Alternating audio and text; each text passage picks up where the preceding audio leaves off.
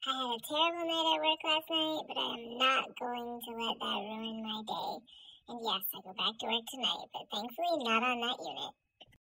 My advice when you have a terrible night at work and people are pissing you off, just smile and keep on doing your job. Honestly, that's about all you can do. I mean, especially working as a CNA, you get nurses who have attitudes and think that they're all that. Do you guys ever have those days where you have to talk yourself into why you should go to work? After last night, I'm there. But I will suck it up because I need the money. I'm trying to save up money to go get some phlebotomy training. So I gotta do what I gotta do.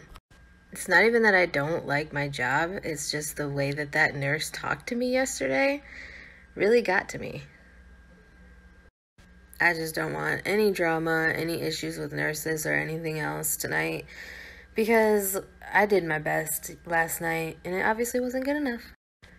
I am really hoping that tonight at work goes by so much better because I'll be on the rehab unit. I'd like to know if anyone would be interested in a Q&A session where you guys could ask me questions about my job. I mean, obviously I can't go into super specific information because of HIPAA and all of that, but I can answer your questions about CNA work. So I just made it to work. Sorry you can't really see me. And there was nuns driving in a car behind me. I never see nuns. It's already shaping up to be an interesting night. The police are at the facility.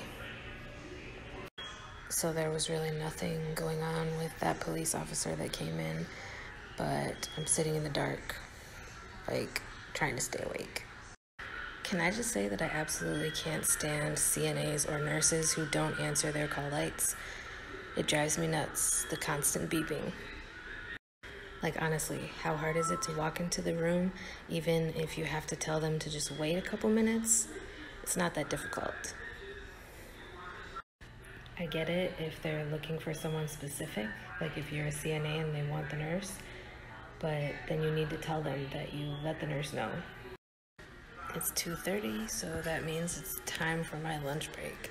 Even though I don't bring food to work, I just sit and play games on my phone or whatever.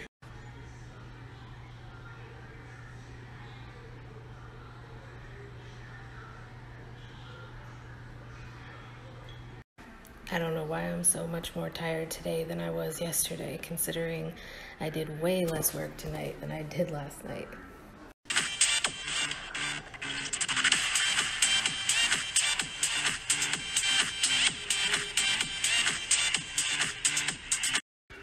I love when I start hearing the birds because that means it's time to get ready for my shift to be over. Last rounds though. But the sun is starting to come out, so I have about a half an hour left of my shift and then I can go home and get into bed. As always, let me know if there's any questions I can answer for you or any topics that you would like me to talk about, nursing or non-related. It cut me off. Nursing or non-nursing related. Let me know. Have a blessed day.